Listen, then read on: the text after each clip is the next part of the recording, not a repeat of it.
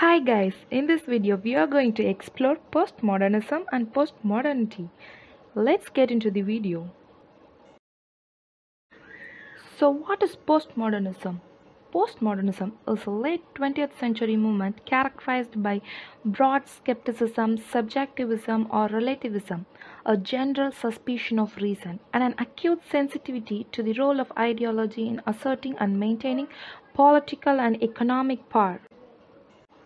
So, according to Linda Hutcheon, the postmodernism spread to other art forms that demonstrated a paradoxical mixing of seeming opposites, the traditional and new, which is in parallel to the post-structuralist Jacques Derrida's binary opposition theory. However, the concept of postmodernism stresses the uniquely fragmented nature of much contemporary experiences. So let's say the concept of postmodernism became well known since the 1980s, that is the late 20th century. But without an understanding of modernism, it is impossible to understand the 20th century culture, that is the postmodernism. So now let's look into the definition of postmodernism. An eclectic approach by a liking for aleatory writing, parody and pastiche is postmodernism, as defined by J. A. Cudden in his Dictionary of Literary Terms and Literary Theory.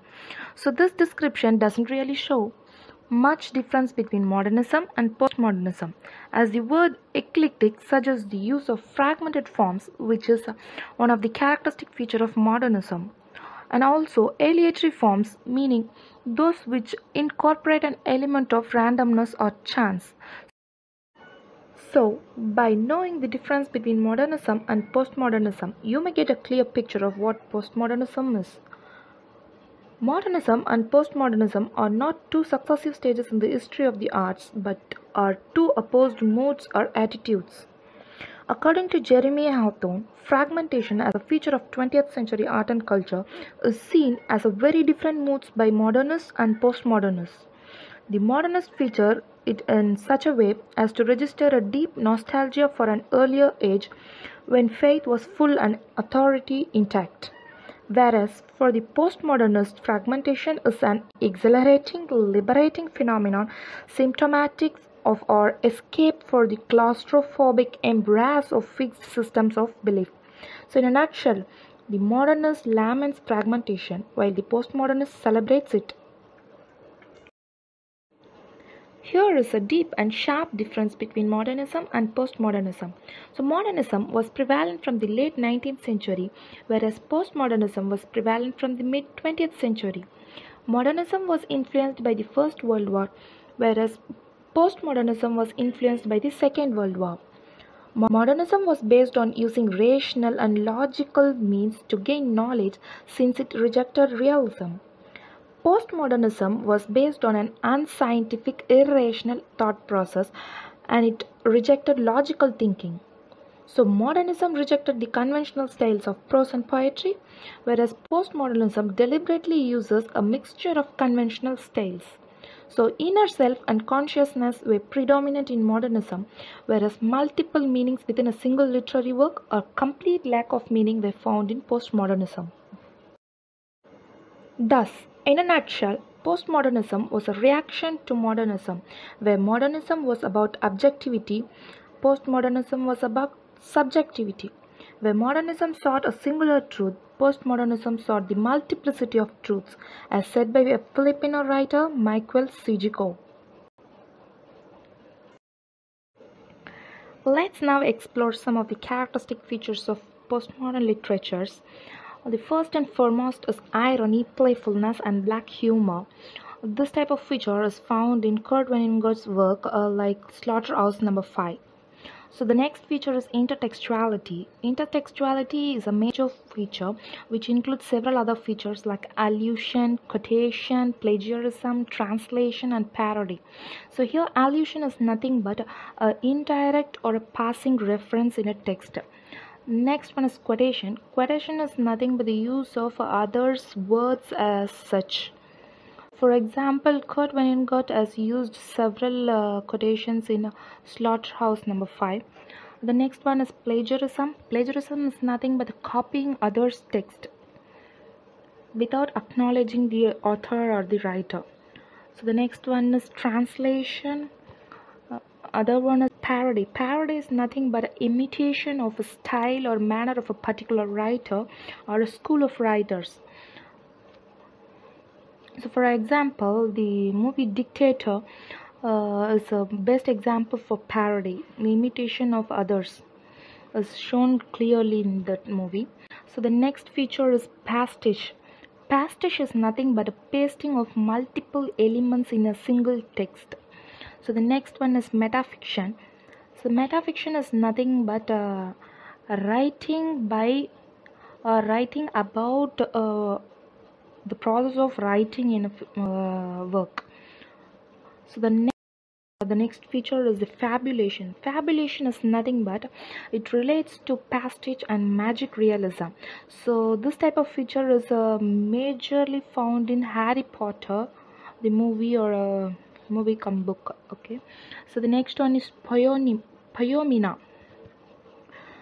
So Paiomina is a type of metafiction. It is about the process of creation of work or book, similar to that of metafiction. Okay, the next one is historiographic metafiction. Historiographic metafiction is nothing but the writer fictionalizes the actual historical events or figures. And the next feature is temporal distortion. So the temporal distortion feature is nothing but it refers to the fragmentation or non-linear text. So the perfect example for this type of feature is the movies related to the time machine, that are time traveling. For example, Back to the Future is the best example.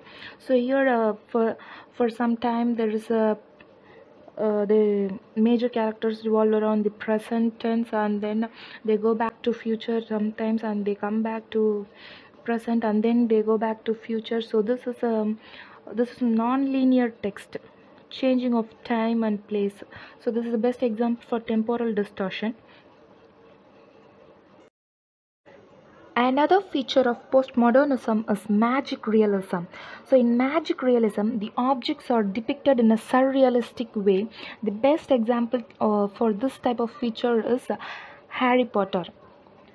So the another feature is late capitalism or technoculture and hyperreality.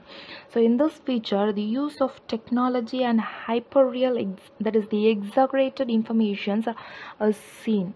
So this culture of late capitalism feature in postmodernism was absorbed by the American Marxist critic Frederick Jameson.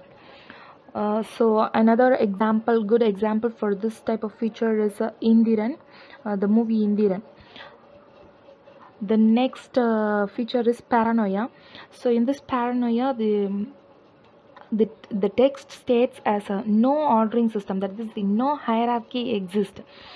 So best example for type is Mark on the Wall short story written by Virginia Woolf. Another feature is randomness or disorder. This is nothing but the absence of order in the text is seen. So best example for this is a letter writing to your friend. That is, when we write a letter to our friend, we do not mean to write in an order. We write as randomly as what we think at that moment. So this is the best example. So the next feature is maximalism. Maximalism is nothing but the use of minute details to describe a character or a place. For example, describing a hero or a heroine or a major characters or anything in a play, in a text, or in any movies. So next feature is minimalism. As the name suggests, minimalism avoids the use of minute details to describe. It actually uses the surface descriptions. It avoids majorly the adjectives and adverbs. So this type of feature can be found in some documentaries. And the other feature is unreliable narration.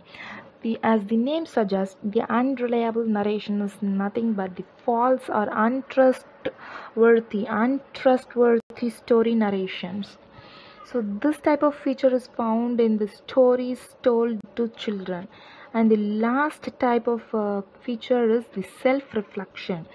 So the self-reflection, the writer reflects openly on his or her own process of artful composition. So this type of feature is found in any books, preface or a prologues kind of things. Okay.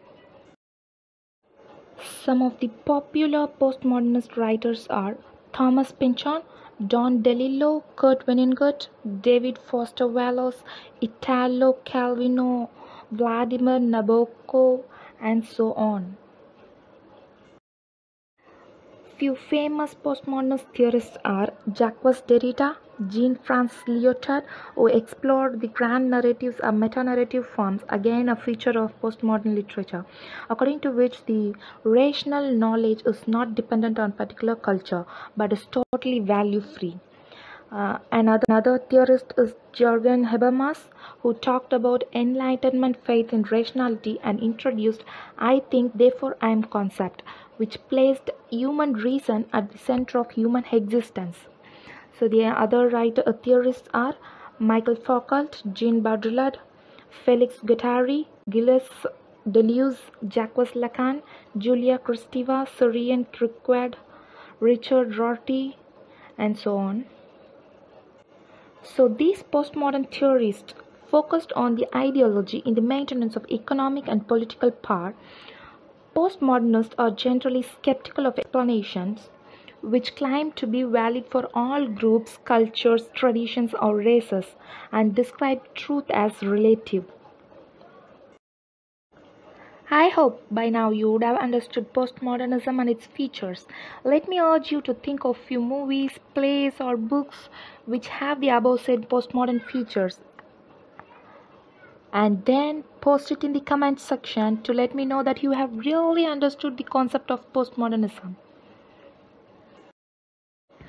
Postmodernity is a very simple concept when you clearly and explicitly understand the concept of postmodernism. So the changes that occurred after the Second World War in art, architectural and cultural dimensions is referred to as postmodernism, whereas the changes that occurred in the general political, social and economical context are referred to as postmodernity. However, according to Jean Baudrillard, postmodernity leads us to destruction, as it brought with it a crisis in how we represent and understand the world around us. Thank you for watching this video. Please like and share the video if you really like it, and do not forget to comment. Subscribe this channel for more similar wonderful videos.